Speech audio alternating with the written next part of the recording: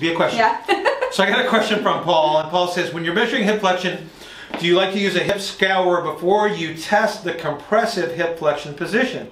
I was curious if you changed the angle of your hip flexion if an individual showed signs of impingement or a pinching sensation in the imaginary sagittal plane of testing. I love the fact you use the imaginary sagittal plane, Paul, so keep the questions coming.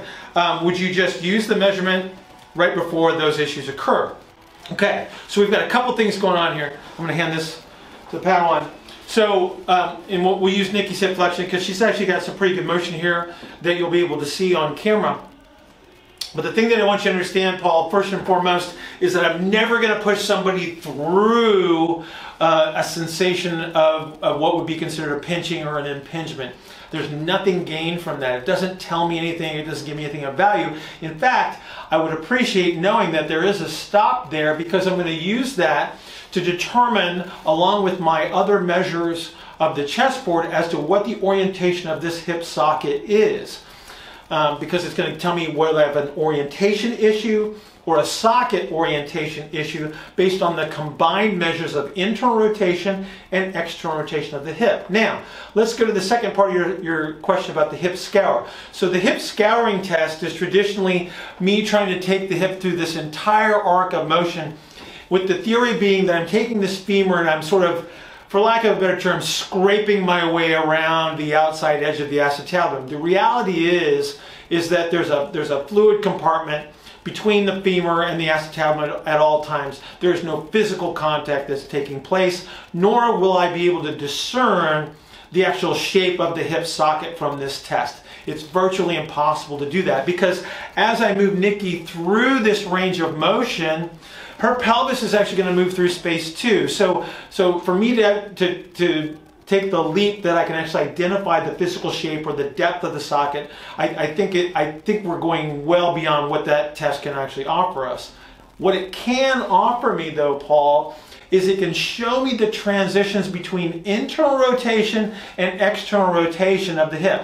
So what I want you to see from this angle, so as I take Nikki across this way, this is actually an externally rotated position of the hip because the the trochanter is actually moving inferiorly as I move her across this way. So the hip is actually moving towards external rotation. As I move her outward, away from midline, this is where a lot of people get confused because they say, oh, you're abducting and externally rotating the hip. This isn't true. What's actually happening here, Paul, is that I'm actually internally rotating her hip because her trochanter is actually moving this way, so it's actually internal rotation. And so the value of me moving through that excursion is that I can actually identify the transition between internal and external rotation. The cool thing is that transition tends to be in my straight plane hip flexion measure. So what this tells me then, Paul, is that my hip flexion measure is actually representative of the ability to externally rotate the hip, which now gives me value in my assessment that if somebody's lacking hip flexion, chances are I have an exhalation strategy that is restricting my hip motion. Now my intervention is going to be infinitely more successful than if I just said, oh, I need to stretch something to reacquire hip flexion, when the reality is I need expansion in that pelvis that is being restricted by the exhalation strategy. So hopefully I've answered your question for you, Paul. If I didn't, please ask another question.